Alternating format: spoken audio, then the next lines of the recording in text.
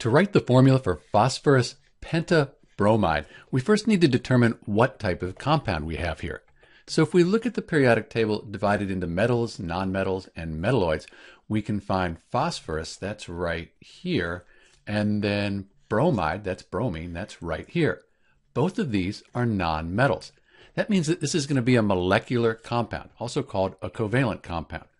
So to write the formula for phosphorus pentabromide, we can use these rules here. First, we write the element symbol for both elements. So we have phosphorus, that's P, and then bromide, that's Br.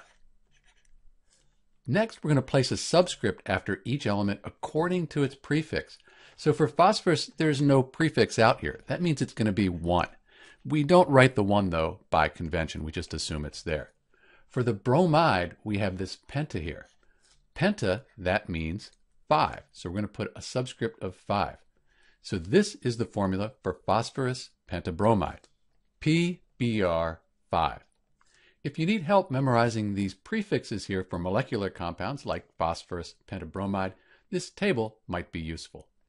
This is Dr. B with the formula for phosphorus pentabromide, PBr5.